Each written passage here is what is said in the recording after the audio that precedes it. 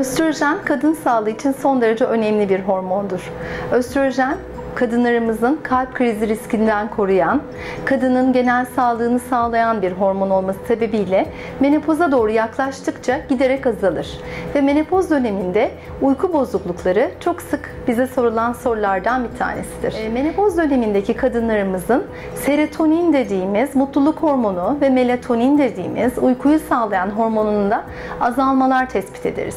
Menopoz dönemindeki kadınlarda östrojen azalmasına paralel seyreden serotonin ve melatonin azalmaları hem depresyon dediğimiz mutsuzluk hali hem de uykusuzluğun beraberinde yer almasına sebep olur.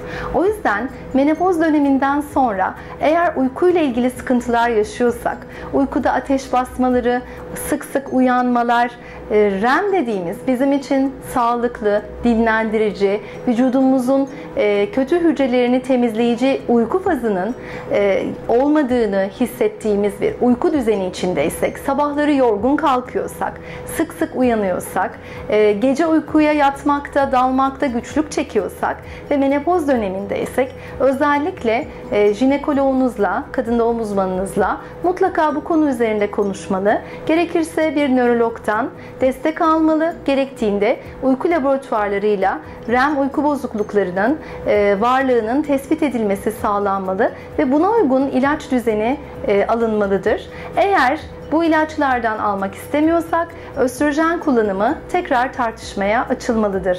Lütfen menopozda genel sağlığınızdan vazgeçmeyin. Östrojen kullanmayacağım düşüncesiyle vücudunuzun diğer sistemlerini aksamasına yol açmayın. Menopoz ruh ve beden sağlığı ile birlikte bütün bir sağlığın bozulmasına sebep olabilecek bir durum olabilir. Önlem almak, bazı sorunları yaşamadan çözmek çok daha önemli ve çok daha ucuz, çok daha etkin bir yöntemdir. Lütfen menopoz döneminizde ruh ve beden sağlığınızı birlikte değerlendirin.